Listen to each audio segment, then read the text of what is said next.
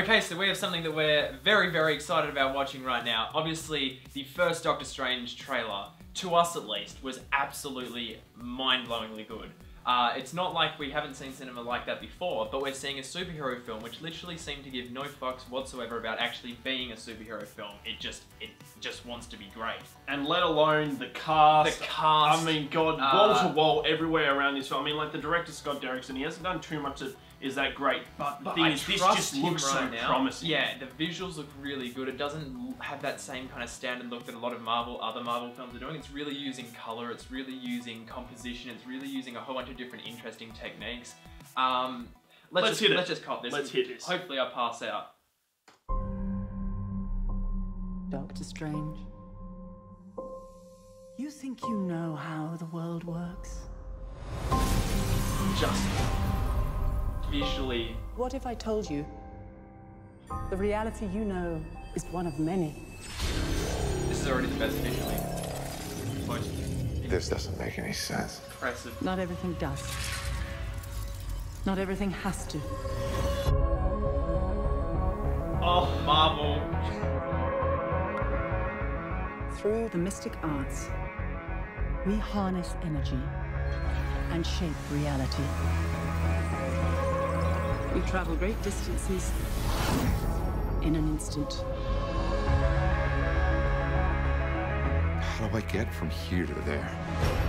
How did you become a doctor? Study and practice, years of it. She just looks phenomenal. There's a strength to him. But is he ready? Benedict Wong.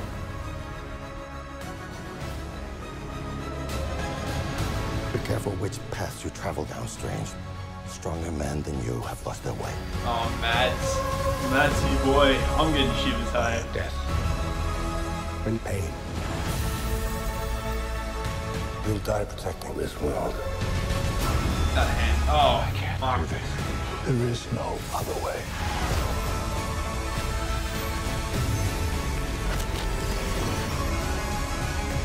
I've spent so many years peering through time,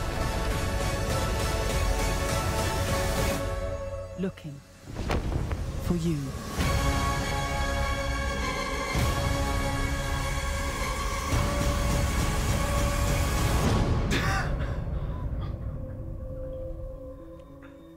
What's this, my mantra? It's the Wi-Fi password. We're not savages.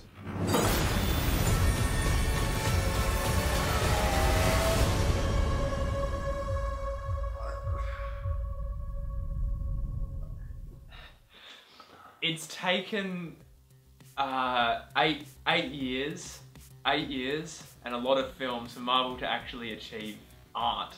I actually teared up a bit. That I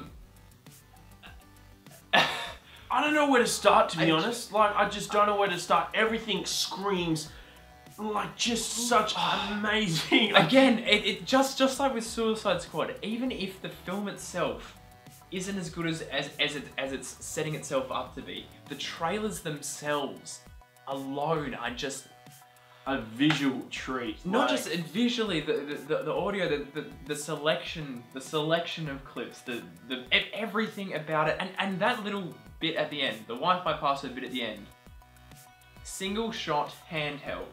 Now, if the Russo brothers had done that, they would have managed to cut that up into 4 different shots that did not mean anything and looked like absolute butthole. But that there. Just amazing. Like, you can really see that he knows when not to cut, and he's really holding his shots. Now the thing is, when a film looks that good, I'm trying to figure out like how on earth like Marvel have let someone like this come on board and actually get so much style involved. And I think it's because of the fact, like you look at Edgar Wright. Obviously, Edgar Wright was on to do Ant-Man, and then he's got a visual style, and they pulled him off board. And they got Peyton Reed on, and Peyton Reed doesn't have that. Exactly. Now you look at something like this, which does clearly have a mental style and is nothing like any other Marvel film. I think it's because Marvel are putting so much on the line to do a film like this. It's going to change how their film and how the whole universe for Marvel works. So they've got to risk a few other things, and therefore it looks as though they're giving a lot more control to the director, which is paying off. Which, if we think this looks good, if they're giving this much control to the directors, wait till we see whatever they're packing for Black Panther. Oh. Spider-Man Homecoming, yes, will probably look great. I trust that film, but Black Panther is directed by the director of Fruitvale Station and last year's Rocky reboot, Creed.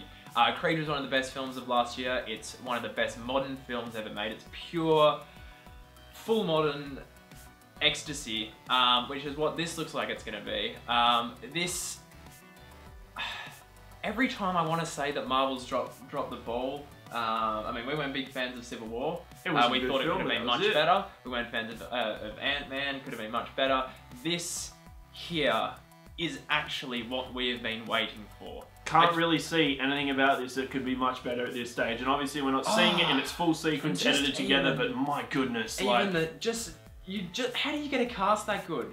I mean, you've actually managed to get Rachel McAdams, who is off the back of an Oscar nomination, into a role where she's almost playing, I mean, I don't know, we haven't seen much about her character, but it looks like not even damsel in distress, she's just playing...